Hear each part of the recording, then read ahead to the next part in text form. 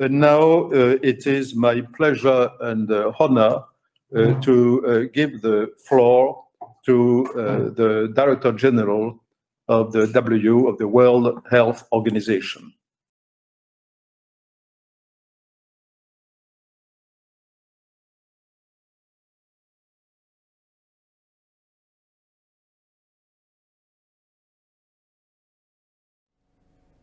Excellencies, dear colleagues and friends, I would like to thank Mr. Tedros Adhanom Ghebreyesus for inviting me to address you today. WHO welcomes your initiative to make health a core theme of next year's World Policy Conference. The COVID-19 pandemic is a health crisis unlike anything any of us have seen in our lifetimes. But it's more than that.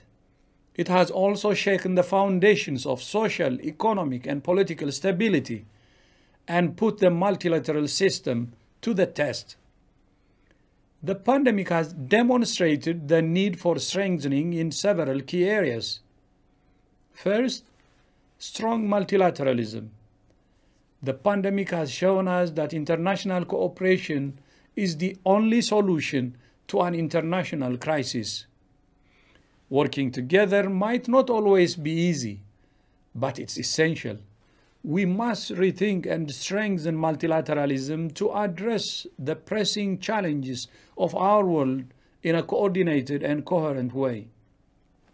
I'm heartened by the commitment made by heads of state at the UN General Assembly, the recent G20 summit, and other fora to strengthen multilateralism and elevate health to the top of the political agenda.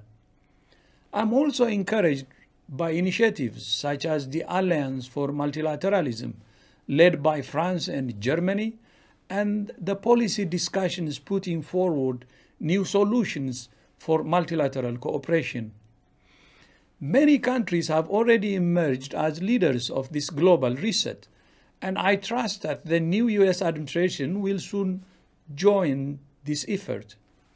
Second, stronger global health governance. This means three things: reinforcing core institutions, more effective policy tools, and greater accountability at country level. Many leaders and institutions have already called for an expansion of political and financial support for WHO so we can deliver on our constitutional mandate and meet the high expectations of our member states. I especially appreciate the leadership and support of France and the European Union in this regard. At the same time, we need to strengthen both the international health regulations and national capacities. The IHR is a powerful legal tool, but the pandemic has shown it needs to be sharpened and modernized. A review committee is now evaluating the functioning of the IHR during the pandemic and is expected to deliver its recommendations by May. Third, stronger solidarity. Unparalleled financial resources have been mobilized to support the Access to COVID-19 Tools Accelerator to develop vaccines, diagnostics, and therapeutics fast and allocate them fairly as global public goods. The ACT Accelerator sets a strong precedent for a solidarity-based global response to health threats. Almost 190 countries and economies have now joined the COVAX facility, which facilitates an equitable global sharing of COVID-19 vaccines. 40 countries and many organizations have signed up for the COVID-19 Technology Access Pool to share knowledge and rights to research and technologies. The values that underpin all these innovative platforms and tools are the same: solidarity, equity, and inclusion.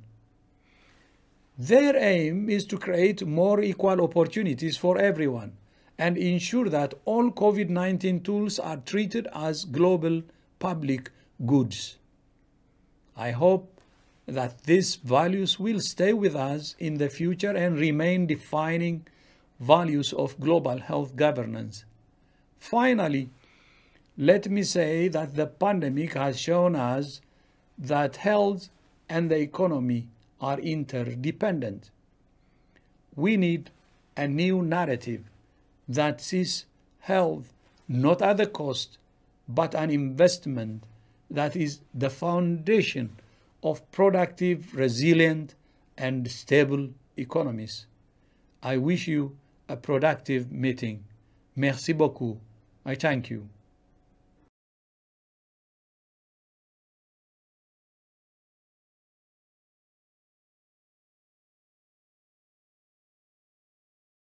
Well, I thank you. I thank Dr. Tedros very much. I provoked him a little bit about the global public good concept, as you can see, but we will have ample time to discuss these sort of things today, and I think in future meetings, in future sessions of WPC and WPC Health.